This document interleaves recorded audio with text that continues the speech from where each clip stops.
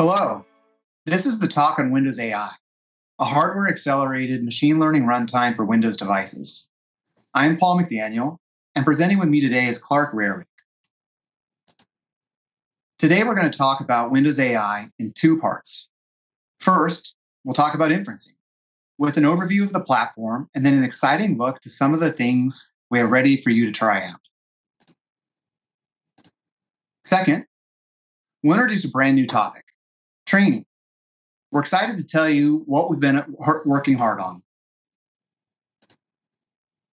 What is the Windows AI platform? When we talk about the Windows AI platform, we're talking about a tightly integrated stack of technologies built into Windows 10. Each layer has a specific purpose, and together they give you the combined promise of easy to use, high performing, with a large-scale hardware reach. Windows ML sits at the top of the stack. It's our API for integrating ONNX machine learning models easily into your applications. Below that is DirectML. This layer provides an operator-level API for finer control of scheduling and managing the lifetime of your resources and memory allocations. At the foundation of these layers is our compute driver model. This is the common abstraction layer across all of our different hardware devices and vendors. Now we want to show you what some of our customers have done with the product. First, here's Soji from Adobe. Adobe Sensei is our artificial intelligence and machine learning technology powering the creation and delivery of digital experiences to enhance the work of our customers through innovative and time-saving product features. An essential part of deploying these features is ensuring that they can run locally to give a broad range of users a performant experience. Windows ML gives us the ability to support the breadth of our Windows users for two of our key feature releases last year. These features are Enhanced Details in Lightroom and Auto Reframe in Premiere Pro. Enhanced Details uses Adobe Sensei technology to optimize images for maximum quality, as seen when we zoom into the image. And these next few video clips show our other feature, Auto Reframe, which uses Adobe Sensei technology to identify important objects and actions in a video and keep them in focus, while automatically reframing those video clips to match desired aspect ratios. Across these features, WinML provided the following benefits, ultimately allowing us to ship. It provided a single abstraction for leveraging hardware vendor-specific optimizations. It provided the ability to create customized WinML builds that support a wide range of Windows versions. It also provided the ability to convert from TensorFlow and PyTorch training formats to WinML-compatible formats. In addition, the WinML team provided us personalized support for integrating WinML to our internal on-device machine learning infrastructure. The end result was a significant boost in performance, lower feature latency on CPU, and especially on GPU. We are actively planning to use WinML for on-device machine learning feature releases on Windows for products like Photoshop, After Effects, and others. Thanks to our partnership with Microsoft, we have been able to deliver more concrete value to our customers and to accentuate the benefits that AI can provide within our solutions. We look forward to continuing our work with Microsoft along these lines. Thank you. And next, here's Peter from GE Healthcare to talk about how AI is changing how ultrasounds are used. Hello, everybody. I'm Peter Falkensammer. I'm the Global Product Manager for the Voluson Expert Series. We're here at the manufacturing and development facility of the Women's Health Ultrasound Division of GE Healthcare. And this is our product, the Voluson E10. In ultrasound, we're talking about a very unique imaging modality compared to other medical imaging modalities, such as CT or MRI, because ultrasound is very highly user dependent. Now, what does it mean? It means that operating an ultrasound machine is highly dependent on the skills of the person using it. And there's two main aspects of this. One is operating the machine itself to adjust it for image quality and getting a good image that is adequate for making a diagnosis. The second aspect is to operate the probe, which is put on the patient's abdomen to find the correct view that needs to be seen so that the physician can come to a diagnosis. And in obstetric ultrasound, this is particularly challenging because of the variability that a fetus can have inside the mother's belly. Now, this is exactly where artificial intelligence comes into play. And in our most recent version of the Voluson Expert series, we have integrated a function that we call SonoCNS. Now, this function helps the user to find dedicated standardized views of the fetal brain and also helps him to assess it, helps him to measure it for size, and with that document a correct growth throughout the pregnancy. And this is how artificial intelligence in women's health ultrasound can support our customers to be more efficient in their daily practice. Hi, my name is Harald Deischinger. I'm a software architect for the Voluson ultrasound scanners developed in Zipf in Austria. The SonoCNS feature uses classification as well as segmentation networks to identify the correct planes and to place markers for measurements. It is important for us to have a framework for inference that offers performance, is independent of a specific GPU vendor, and is supported over the lifetime of our devices. WinML is a great choice in that aspect. As it is ultimately based on DirectX, it offers vendor-independent, fast inference. And being part of the operating system, also in the long-term support channel, ensures us proper support over the lifetime of our products. Some work was needed to overcome incompatibilities and bugs when transitioning from previous frameworks. I would like to thank Microsoft for their support in the transitioning to WinML and the ONNX file format. WinML is the framework of choice for all our upcoming AI deployment on ultrasound scanners. Let's talk about what we've put into the most recent release of Windows ML, the Windows 10 May 2020 update. First, we've updated support for a newer version of ONNX. We now support version 1.4 with operator set 9 for both CPU and GPU. We continue to enjoy the rapid innovation and evolution happening in machine learning. We're committed to make our Windows platform not only capable of running the latest iterations of these new model architectures, but also the most accurate and the most performant platform for running them. Developer feedback from folks like you has been the best way for us to grow our platform. One example of this was your feedback about the importance of working set memory. These models can be big, not only for disk and download, but for working set memory of the application. New in the May 2020 update, we added a new session option, which gives you the ability to reuse the existing memory your learning model object had when making your new learning model session. That way, you don't have to have two copies of the model in memory, one for the model and one for the session. We've also refreshed our tooling to support the new ONNX version and offset. One of these tools, our WinML Runner tool, we added multiple new features to in order to use while testing your model. We even added a whole new set of metrics it returns.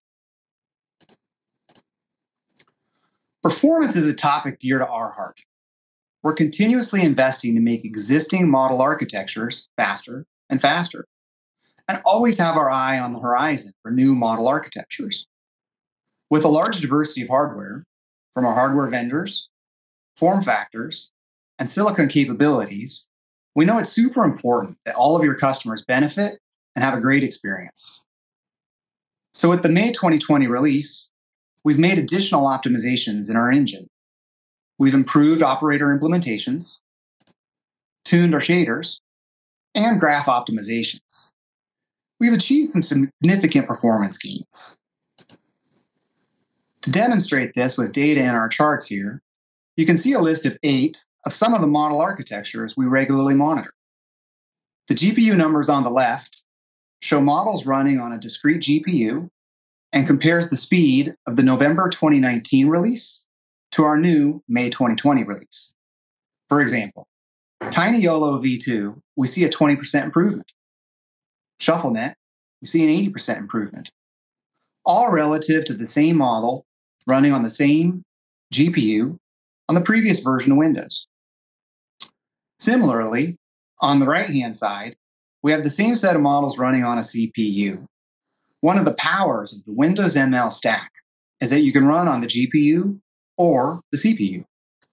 You can see that we spend a huge amount of time also optimizing these CPU code paths. In that way, your models will run as fast as possible, no matter what hardware ends up being on that Windows PC. Let's talk about feedback again.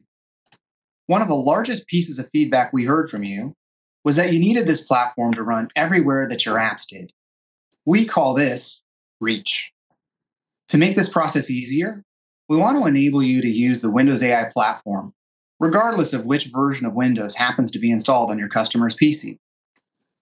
So what do I mean by that? We released the first version of Windows ML with Windows 10 version 1809. For this slide, we're going to use the actual version numbers Windows has, not their marketing names.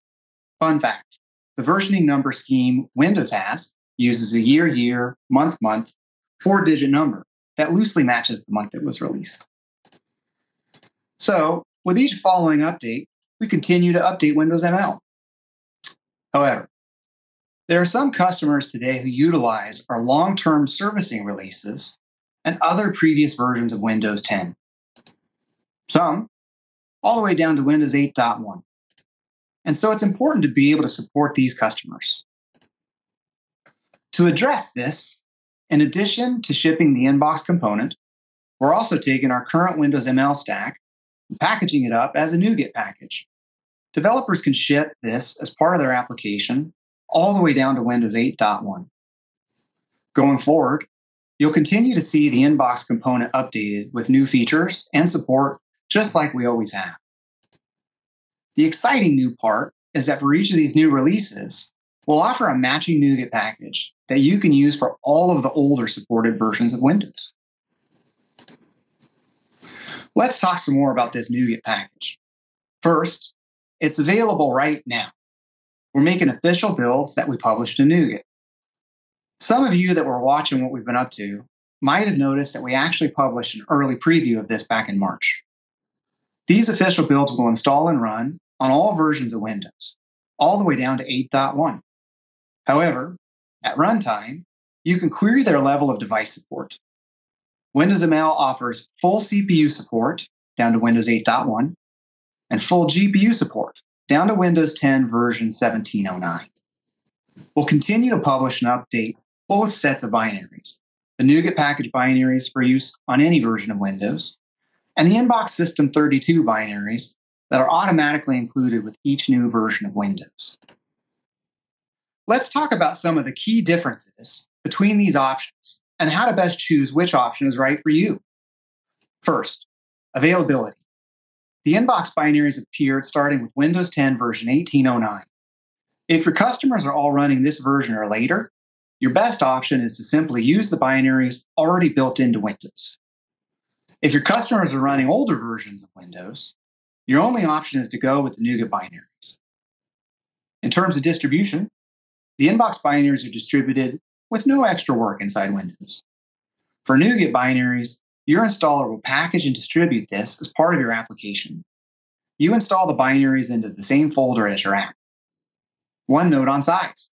The set of binaries are about 20 meg. If distribution size becomes a factor, you're going to want to use the binaries already distributed inbox with Windows. For servicing, Windows already has a mechanism for fixing critical bugs and issues. With Windows Update servicing, PCs will automatically get all of these fixes for inbox Windows ML. For NuGet binaries, we'll offer the same fixes that we made to the inbox binaries. You, as an application developer, are responsible for getting these new updates from NuGet and then publishing them to your customer. You're also responsible for final testing and validation. For inbox binaries, we'll use our existing app compatibility testing and our Windows Insider population. For the NuGet binaries, you'd leverage your existing application testing. Forward compatibility is a word we use here to mean that with each new release, your app will get new features and new performance wins without having to make any changes. When your customer upgrades their Windows PC, your app just gets better. With NuGet binaries, you still get to take advantage of the wins, but you have to do a little bit of work to update and then republish your app. either to use the new NuGet binaries or to switch over and start using the new inbox binaries we just released. Some of our customers have chosen to go with a best of both worlds approach, where if the version of Windows your customer has installed supports the level you need, use that. If the version of Windows your customer has installed either doesn't have WinML or doesn't have the features you need, fall back to use the NuGet binary. Next, let's walk you through a demo of how to use some of this new stuff. First, let's head over to our trusty GitHub Windows ML samples repo. This is your go-to for getting great tips and tricks on how to use the API. Let's go down to Samples, SqueezeNet Object Detection, and choose CPP Desktop. I'm choosing to show you the desktop sample because from feedback, most of you are using WinML as a desktop native app. Okay, here we got the Windows, the main CPP file. Let's kick off a build. Okay, you can see everything succeeded. Now, let's debug it. I'm going to step over a bunch of this and head down to Load from File Path. This will be the first time WinML will get called and load our model. Let's jump out in here and show you that there's no WinML loaded in memory yet. Now, step over the load model call. Boom. There you can see Windows.ai machine learning just got loaded in memory. Let's go ahead and let this finish running now. You can see we got a 93% prediction rate that my picture was a tabby cat. Sure enough, it's a tabby cat. Now, let's go add the new WinML NuGet package. We're going to go to the solution, and then the package manager. We're going to choose our Microsoft.ai.machine learning NuGet package. We're going to add it to our C++ project. Then go through here, make sure all of our settings look good. Okay, now, I'm going to go ahead and press install, confirm we're okay with it, and then boom, it's installing. Could it be just that easy? Well, almost. Okay, next we're going to go back to our project. We're going to kick off a build again. This will make things easier since the build step will tell our CPP WinRT toolkit to go parse all those new headers from the package we just added. Awesome, success. Now we need to make 2 code changes to the project. That's right, 2 code changes. It really is just that easy. So first we're going to include the new header file that we just generated. I'm going to also add this control flag here so that we can switch back and forth between inbox and the NuGet package. So now I have my if-def and my new header file. Let's go change our using statements. So I'm going to take this Windows AI machine learning namespace and allow it to switch over to our Microsoft AI machine learning namespace using our control flag. This one change will then take all the rest of my code and switch it to the NuGet package. Since we have the exact same sets of objects and interfaces in both namespaces, you literally don't have to change the rest of your app. You can use the namespaces to control targeting. Do you want to use the System32 binaries? Or do you want to use the NuGet binaries? Now, let's go rebuild this. First, I'm going to add the control flag to tell the build we want to use the NuGet binaries.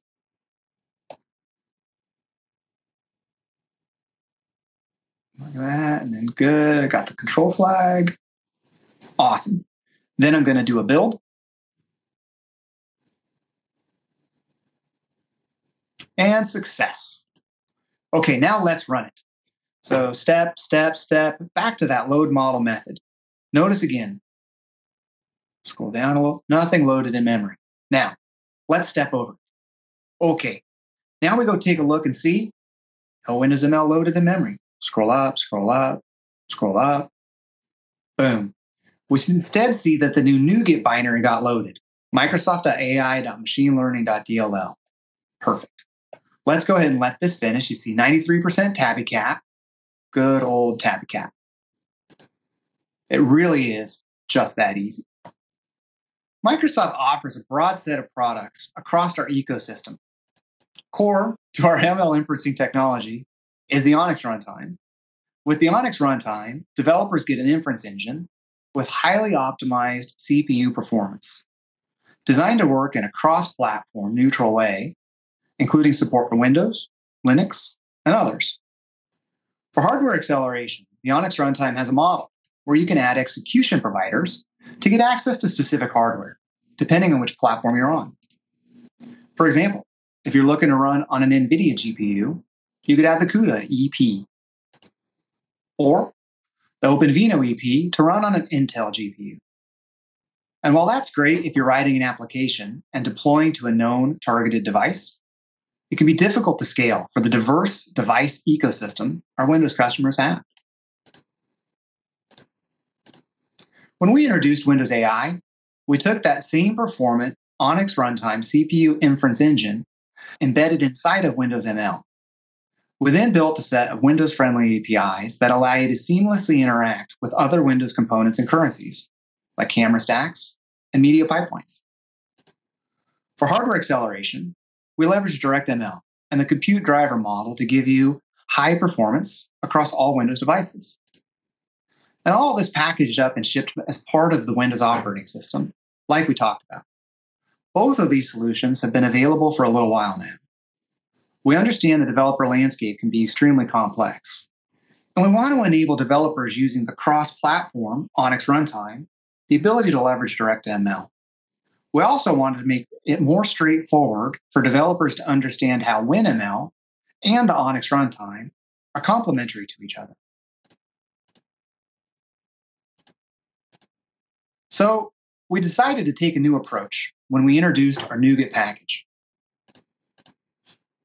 Starting with the ONNX Runtime, we have a common set of highly optimized CPU kernels. On top of that, we layered our Windows ML API. We did another thing worth mentioning. We open sourced the entire Windows ML source code. That's right. The entire component is now open source today. When it comes to the APIs, you can now see how they all come together to provide a holistic offering. One set of APIs is optimized for the Windows runtime, and one optimized to be cross-platform and platform neutral. We then added a brand new DirectML execution provider. Through DirectML and the compute driver stack, regardless of the API select, you'll get the same hardware-agnostic acceleration that scales across all Windows devices. How these layers appear as binaries in the NuGet package are Windows ML. It's built into the new Microsoft AI machine learning you saw earlier in the demo. It no longer contains an embedded ONNX Runtime. 2, there's the ONNX Runtime and the ONNX Runtime in a new file, the ONNX Runtime DLL. This version includes the Windows AI NuGet package. It's got DirectML's EP embedded inside of it. Note, the way execution providers work is they include the code the ONNX Runtime needs to connect to the device driver, but it does not include the actual provider for either CUDA or DirectML. So it takes us to our final binary, directml.dll. This is the actual platform code that we know is DirectML. It's built on top of D3D and the compute driver that's built into Windows.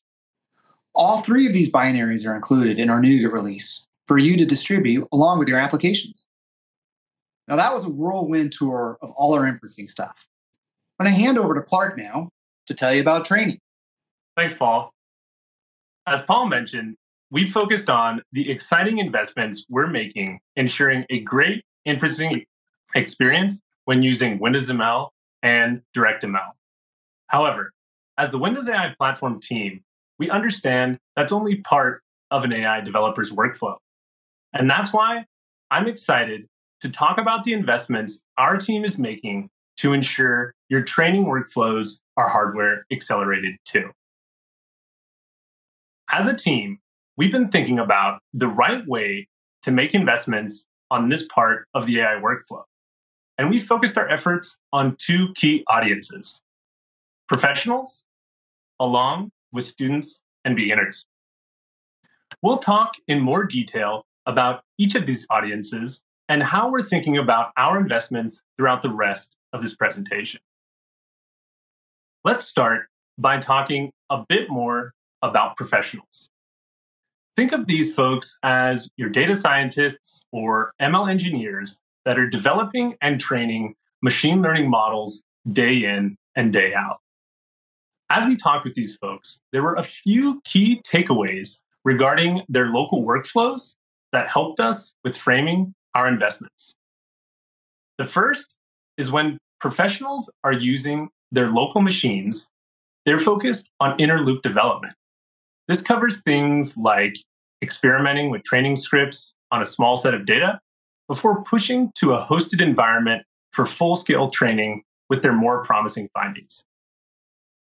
Plus, when they're conducting this inner loop development, they have an existing set of tools and libraries that are already a part of their day-to-day. And the vast majority are running these on Linux. We also found many leverage the GPU acceleration enabled through NVIDIA's CUDA to accelerate their model training in frameworks like PyTorch and TensorFlow. Building on these key takeaways, we wanted to meet these professionals where they're at today and think about how to make an ideal experience on Windows. And as we thought about that, we landed on enabling 3 key parts of this workflow. The first is ensuring CUDA exposure is in place to support the existing tools, frameworks, and libraries professionals are already using in their day-to-day. Plus, provide the NVIDIA Container Toolkit and CUDA developer tools that professionals expect when running these workflows. And tying it all together by making sure the Windows Subsystem for Linux can support these workflows out of the box. And an essential piece in making that experience seamless is taking advantage of the Windows host GPU to provide the hardware acceleration. The most exciting part in talking about all of this is we've made enough progress that I can show you a common workflow in action. So let's dive into a demo showing off CUDA exposure inside WSL that will release as a public preview through the Windows Insider program this June.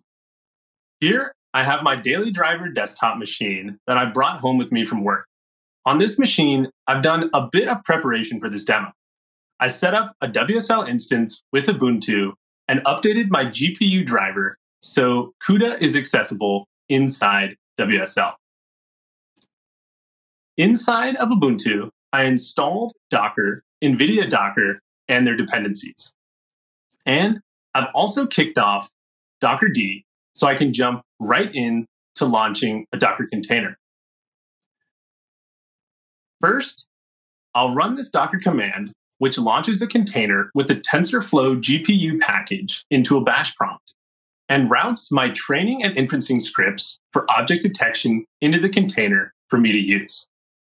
Boom, there we go. We have TensorFlow. I'll install a couple of additional Python requirements that aren't in the base container. It'll take just a moment to install those, finishing up this install, and I'm ready to start training. Next, I'll kick off the training script for my object detection model. I'm using an epoch of 1 and a batch size of 8, as I'm not going to run the entire training loop. While the training script is doing the necessary setup, I'll open Task Manager in order to show the GPU. Let me go ahead and pull that up. I'll switch to the Performance tab, and then I'll switch the view to show the CUDA engine on my GPU. There we go. And in a moment, the training script will kick off. There it goes. We're training. In Task Manager, you'll see the GPU activity increases as this package of TensorFlow uses CUDA for hardware acceleration. Each printed line in the WSL window represents a completed training step that's using images in our training data to calculate the weights and output the loss computed during each step. Now, normally, you'd let the model train until it converged based on some metric of your choosing. However, for the sake of the demo, and as I mentioned, I'm not going to let this run in its entirety, and I'll stop the training script. Now, I'll kick off an inferencing script using a model that was trained earlier and show you inference running in the setup too. I'll pass in only the first 100 frames of the video so I can show you the generated output in real time. It'll take another moment for the necessary Python imports to complete, as well as load the previously trained weights.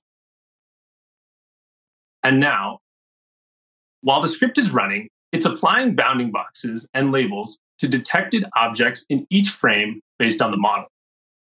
And if you look back at Task Manager, you'll see the inferencing workload happening inside TensorFlow, hitting the GPU. And there we go. The inference on the video is finished.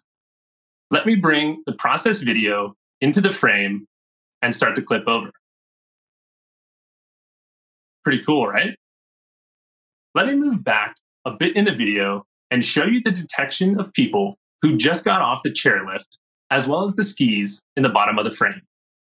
Fun fact, this video is from one of the developers on the Windows AI platform team that really enjoys skiing. At any rate, the coolest part is the entire workflow was happening inside WSL and leveraging the Windows host GPU.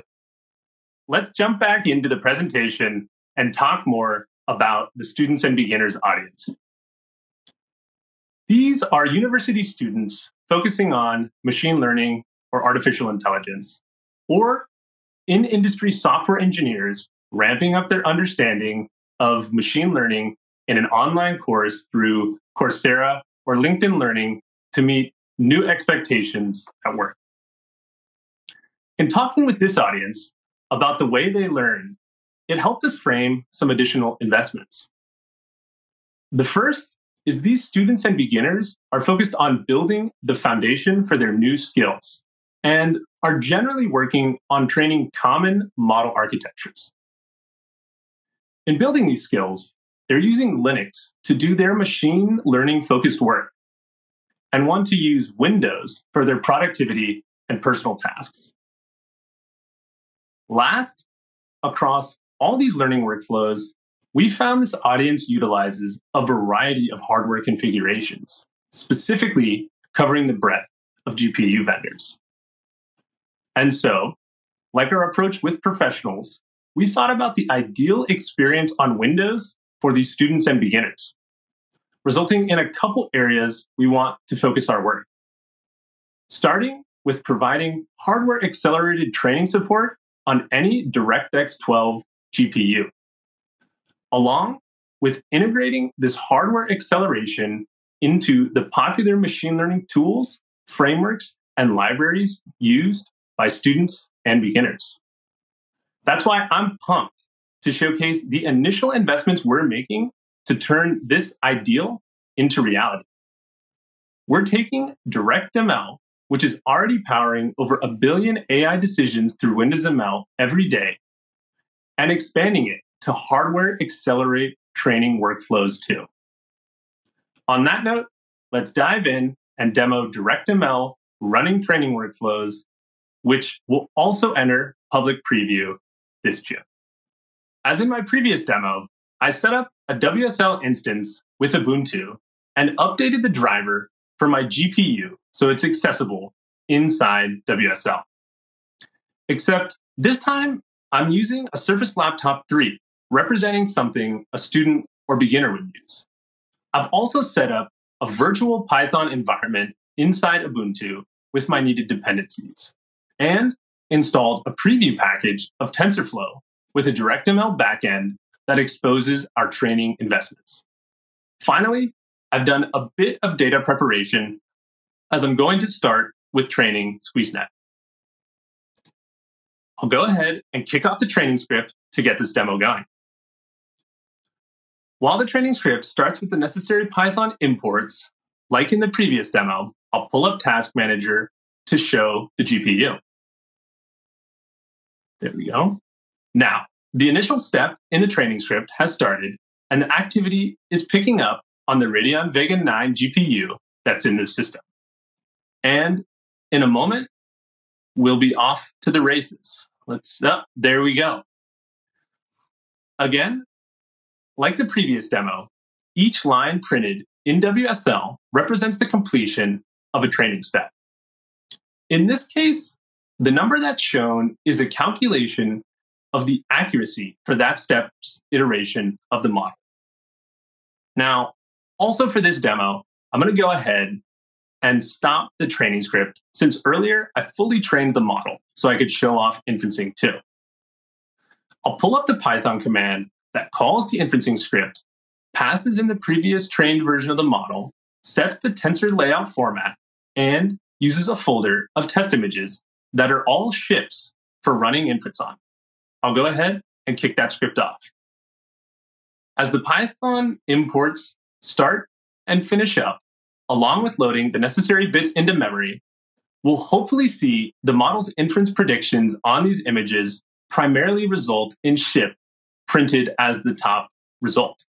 Oh, there go the first couple hundred, mostly resulting in ships as the prediction. There go the next several hundred, mostly ships. And there we go. All 1,000 images inferred on with the model. The best part is all that inferencing leveraged the performance optimizations we've built into DirectML over the past couple of years. Now, let me switch to my third and final demo for the session. This time, I'm running on a Surface Laptop 2, and I'm going to show you the DirectML backend for TensorFlow running on native Windows. Here, I have the same virtual Python environment from the previous demo setup on native Windows. And I'm going to run the same SqueezeNet training script that I did in the last demo. I'll pull up Task Manager again to show the GPU activity while the training script is running. There we go, GPU's up. There went the initial step in the training script. And with that, we have TensorFlow training a model on native Windows and leveraging the hardware acceleration of the Intel GPU that's in this system through DirectML. We're excited to expand DirectML's capabilities in support of training, along with bringing these investments to native Windows and the Windows Subsystem for Linux. And there we go. We're off to the races yet again. So awesome, right? The greatest part is that everything you've seen today, you'll be able to try yourself when the public preview launches through the Windows Insider program. And with that in mind, let's talk more specifically about what will be supported in June. Those of you that'll leverage the CUDA path can expect CUDA support inside the Windows Subsystem for Linux for your existing ML tools, frameworks, and libraries, including PyTorch and TensorFlow. Plus, you'll have all the Docker and NVIDIA Container Toolkit support you expect when working in a native Linux environment. And those of you ready for the DirectML training enhancements, we're enabling support on native Windows and inside WSL. Plus, you'll be able to use your existing hardware that has a DirectX 12 capable GPU. And this will all work through the preview package of TensorFlow we're releasing that contains a DirectML backend, providing the hardware acceleration for your training workflows. You'll be able to get started with the TensorFlow tutorial models as we use those in our initial validation of the preview. And we're excited to continue investing and add new functionality to DirectML over time, making the preview package and your training workflows even better. Now, to give you a more complete picture of what's coming, let's talk about what the setup steps will look like for the public preview. As a starting point, you'll need your machine running the OS from the fast channel of the Windows Insider program. Then, to ensure you can use your command line-based Linux tools, you'll enable WSL2. Next, you'll install a preview driver from your GPU hardware vendor to expose the Windows host GPU inside your WSL environment. Then, if you're setting up the CUDA path, you'll follow the normal workflows as you would on native Linux and install your training framework of choice and start training. Setting up the DirectML path, it's as simple as pip installing the TensorFlow DirectML preview package. And then you can get started learning about training with the TensorFlow tutorials. We're looking forward to hearing feedback from all of you as you start running your own training workflows during the public preview. Wrapping things up, I'll give a brief recap of everything Paul and I talked about. Starting today, the developers out there can pick up all the inferencing investments Paul discussed at the following links. The various packages will make sure you can provide a hardware-accelerated inferencing experience regardless of the hardware configuration your customers have. And coming in June, the investments we're making to accelerate the training workflows of professionals, students, and beginners will enter public preview. Look for updates and share your thoughts at the following links. And as always, if you have questions or feedback, send them to askwindowsai@microsoft.com. On behalf of myself, Paul, and the entire Windows AI platform team, thanks for watching. And we're super excited to see what you build next, leveraging the power of hardware acceleration across the entire AI workflow, from training to inference.